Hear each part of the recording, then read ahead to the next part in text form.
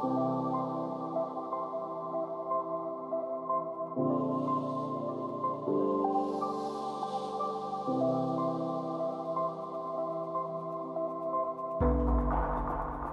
hello everyone, my name is Ye. I'm the co-founder of Scroll. Today I'd like to introduce Scroll's architecture and our pre-alpha testnet upgrade. Before diving into more detail, for those who are not familiar with who we are, so Scroll is a general-purpose scaling solution for Ethereum. So in short, it's just making Ethereum cheaper, faster, with a higher throughput. And more specifically, we are building an EVM-equivalent zkRollup. So technically speaking, it's a zkRollup solution, which is considered to be the most secure scaling solution with shortest finality based on math. And we are also EVM equivalent by saying that, I mean, like in our zkRollup, it's bytecode-level equivalent, which means developer can reuse everything that they use on Ethereum layer 1, every toolings, including like hard hat and all those development toolings. And we can achieve like native bytecode-level compatible, which means you can migrate the code from layer 1 to layer 2 seamlessly. And so in the rest of the talk, it will be divided into two parts. In the first half, I will talk about the architecture of Scroll and like how your transaction is being processed on Scroll.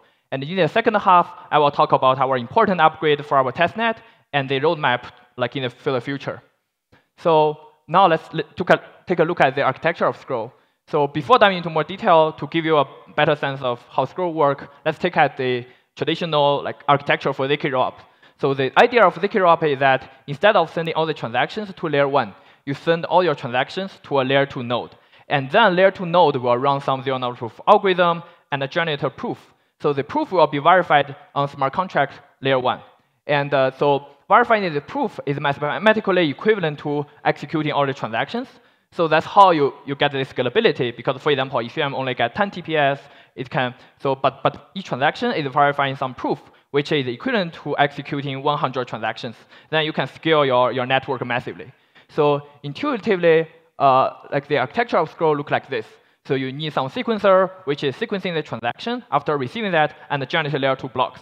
And then you also need some relayer to relay message between layer 1 and layer 2. For example, like there are some deposits from layer 1 directly through the bridge contract, and your relayer need to relay this message from layer 1 to layer 2.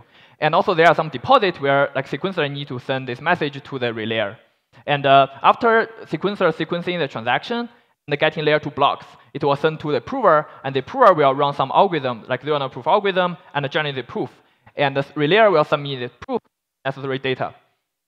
A unique feature of Scroll is that we are not running this prover in a centralized way, but instead we have a decentralized prover network for generating the proof.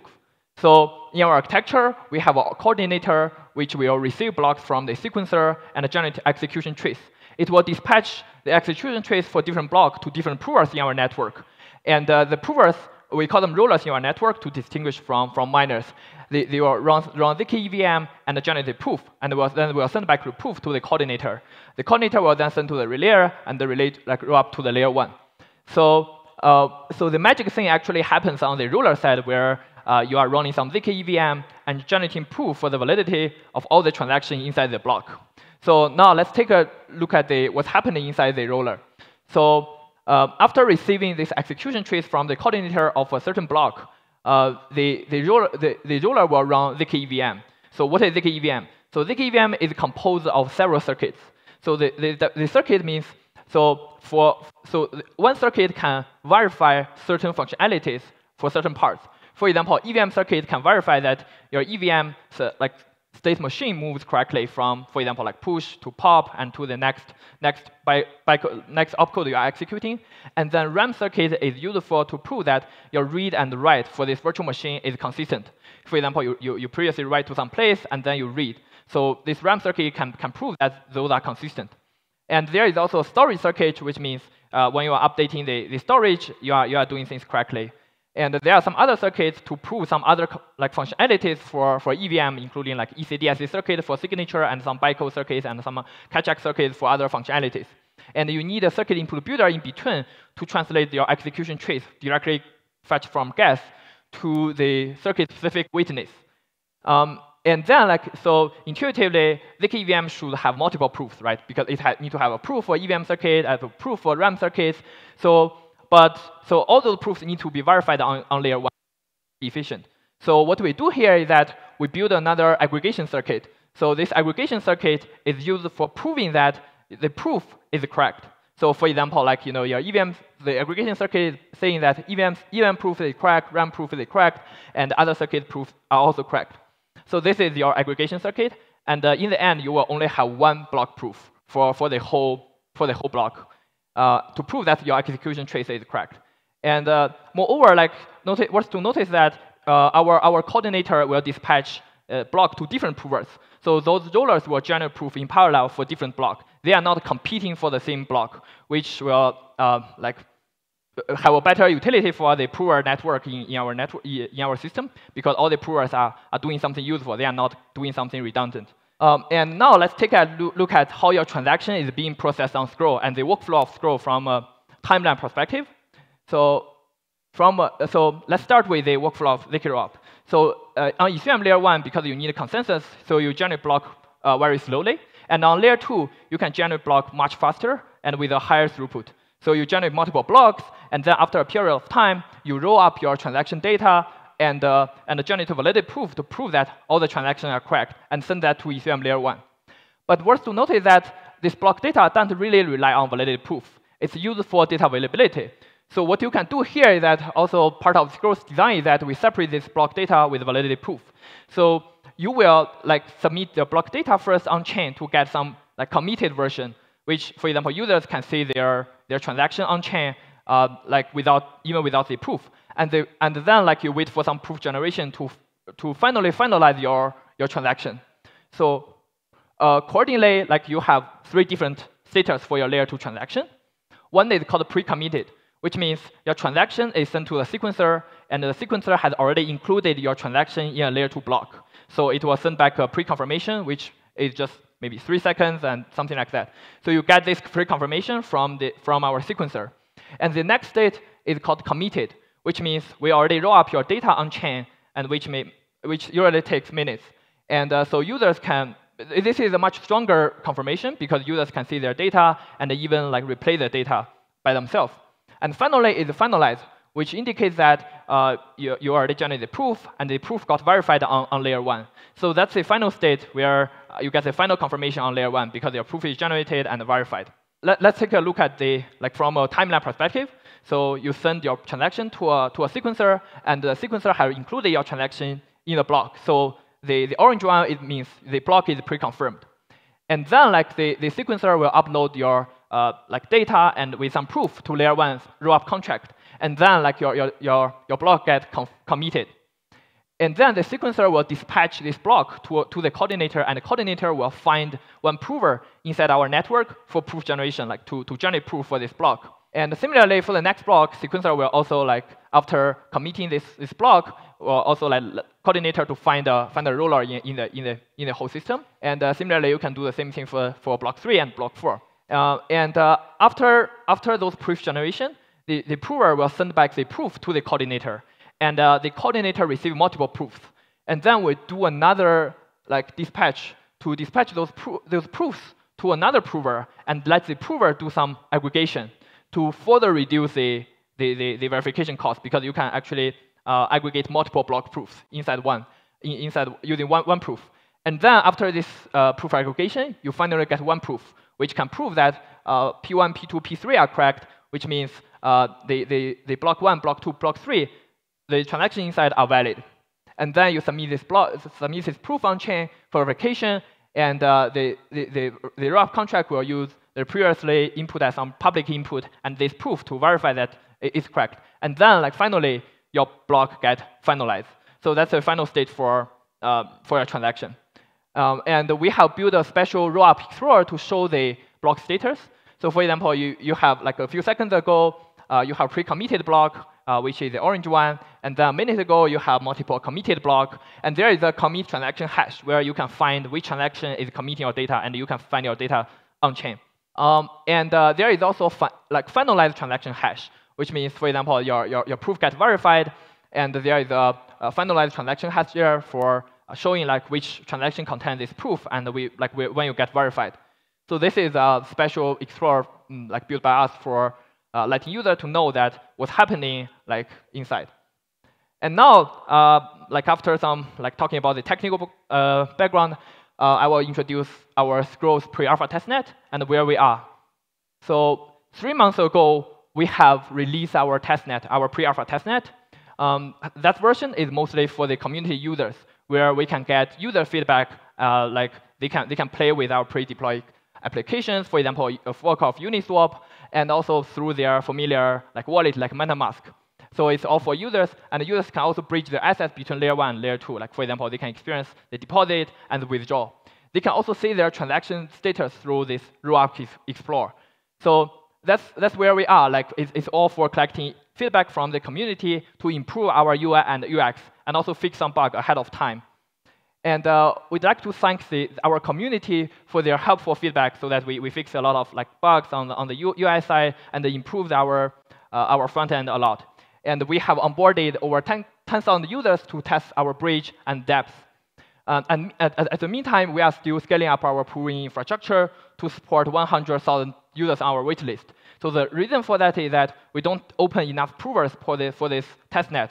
So once we open this decentralized prover network for everyone, we can scale out the users or the transaction throughput massively. A few days ago, we make a very big announcement, which is the upgrade version for our pre-alpha testnet.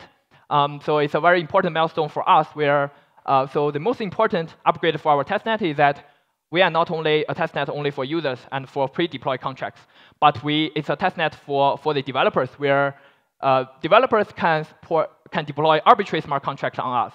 So it's very important because it's it's not only interaction between users, but you can actually deploy things on us, and you can experience a seamless migration without any need to change any line of your code. You can just directly copy-paste your code from layer 1 and directly deploy on layer 2.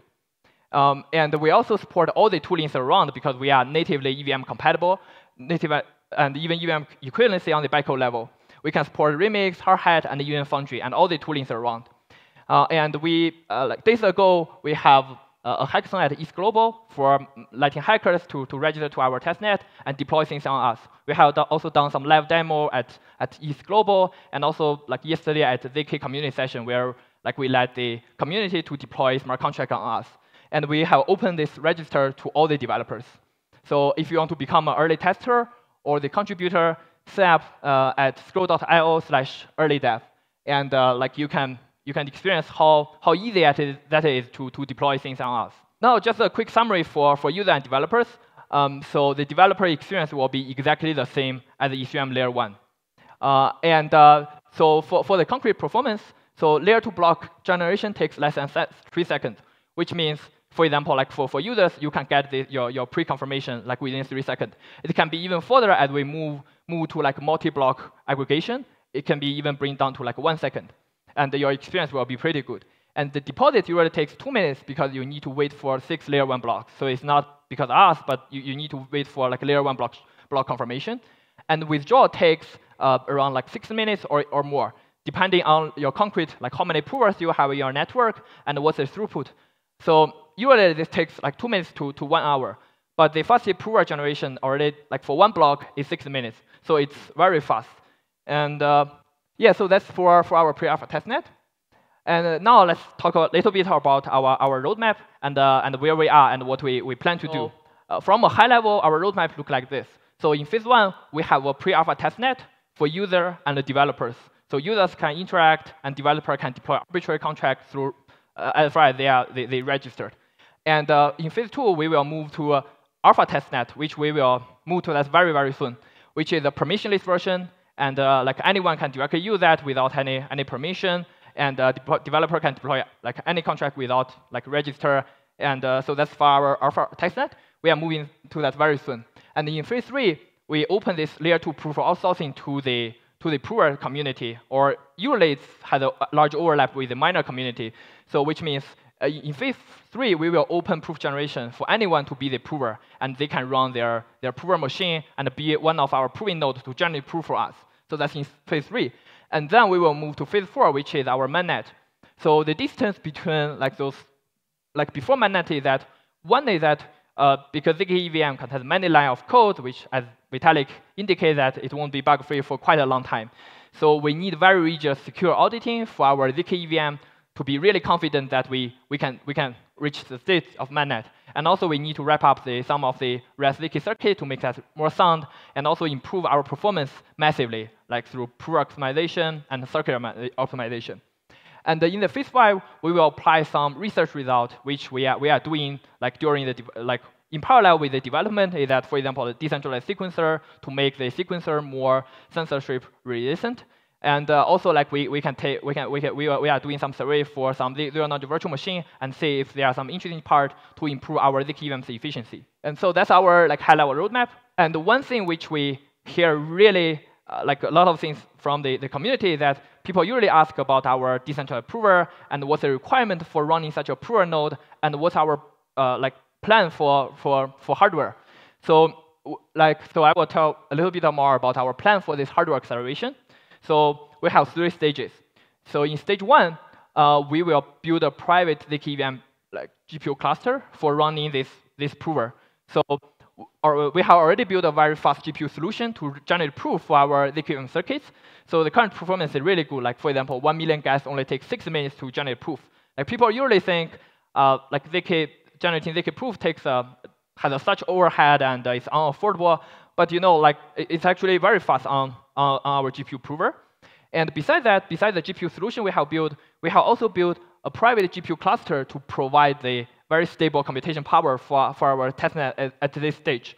So it's already there, and it's already live there. And meanwhile, we are collaborating with several large companies which are aiming at making zero-knowledge proof faster. They are zk hardware companies, and they build more customized solutions for making prover faster. For example, they are building some FPGA solution, ASIC solution, and a GPU solution. So that's in stage 1. We started this collaboration. We already built a cluster there. And then in stage 2, we will give access to our hardware partners to run our prover. So they can test their provers and generate proof for us. But at stage 2, it's still for large partners, which they are committed to generate proof for us, and something like that. And we believe that using even more customized prover can shorten the finality time and massively improve the user experience, because you get cheaper prover and with even faster finality. And so that's stage 2. And in stage 3, we will finally move to this permissionless prover, where I call that layer 2 proof outsourcing, where you are letting the external parties to run the prover. And we will open source our GPU prover with a permissionless license for everyone to use. So even now, our CPU prover is totally open source. You can already run the CPU prover if you want, but just the GPU prover, we are still improving the performance, and it will be open source later. And anyone can run our prover, and the prover access will be permissionless. And anyone can generate proof at home for us.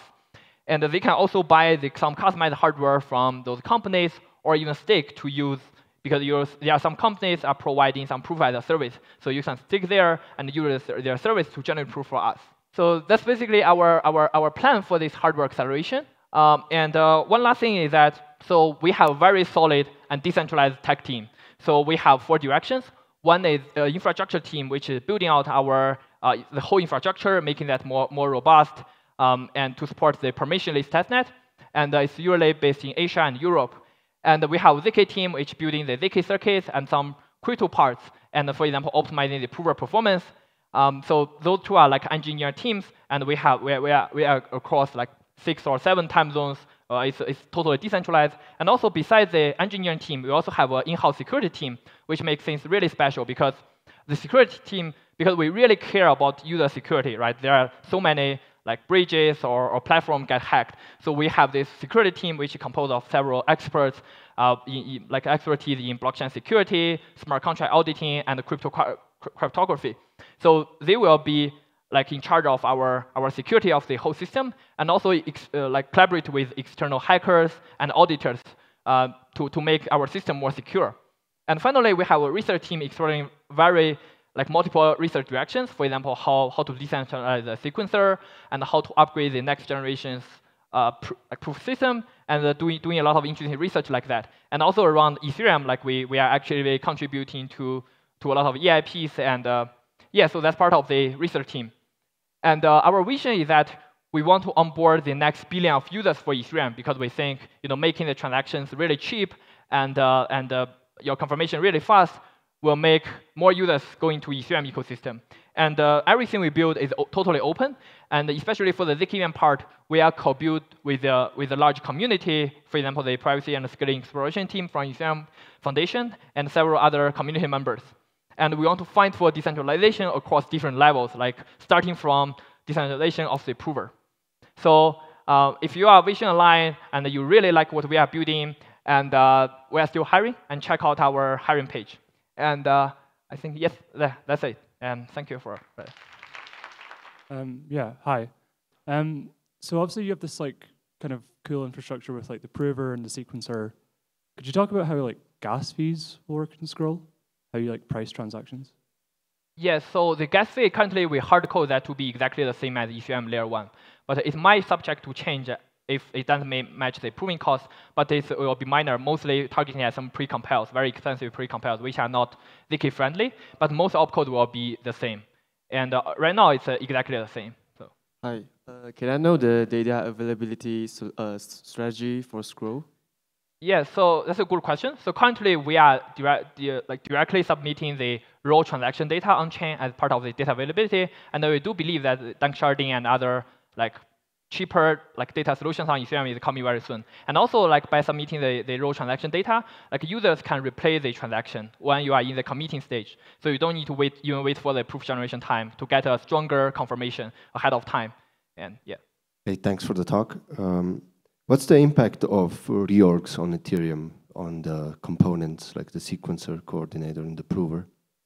So you're asking how do you handle reorgs on layer 1? Handle what? Reorganizations of blocks.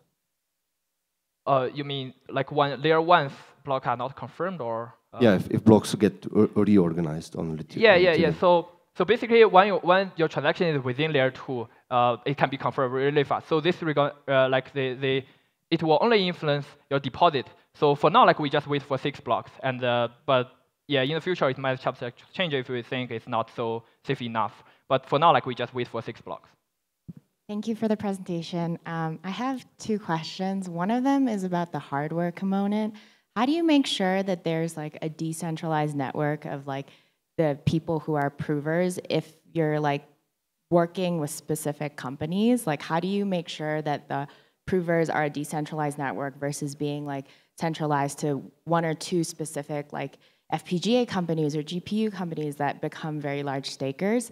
And then my second question is, so this process for decentralizing the prover, can you talk about some of the differences for challenges in decentralizing the sequencer? How does those 2 processes differ, and what are some of the different considerations for decentralizing a sequencer versus the prover?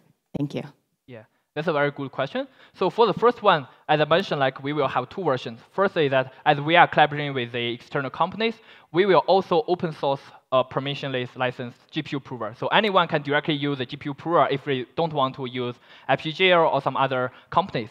And we are not incentivizing the fast prover. Because, for example, even if someone has an ASIC prover or someone has an FPGA prover, they don't necessarily you can beat you. Because so the strategy is that we will have a time period for submitting the proof. As far as you can submit the proof in time, you can be incentivized. So it doesn't necessarily you have to generate 1 minute. You can always beat the other provers.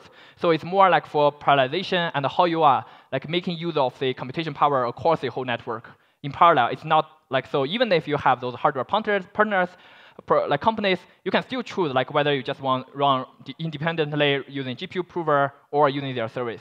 And so that's for question 1. And for question 2, so what when we are thinking of this is that the prover is easier to be decentralized because, for example, we are having for now at this stage we are having a centralized coordinator, so you can still have some for example, verifying the proofs and doing something like that.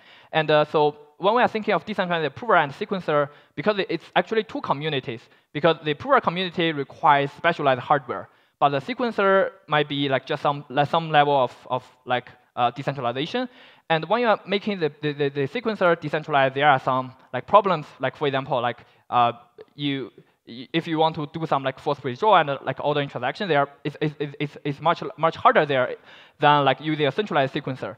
So that's part of the problems, and also like how you incentivize between like sequencer and the prover, and how to balance those incentivize. That's also part of the challenging problem we face, and how to make the whole system more efficient, because you still need some consensus there among those sequencers. And yeah, if that.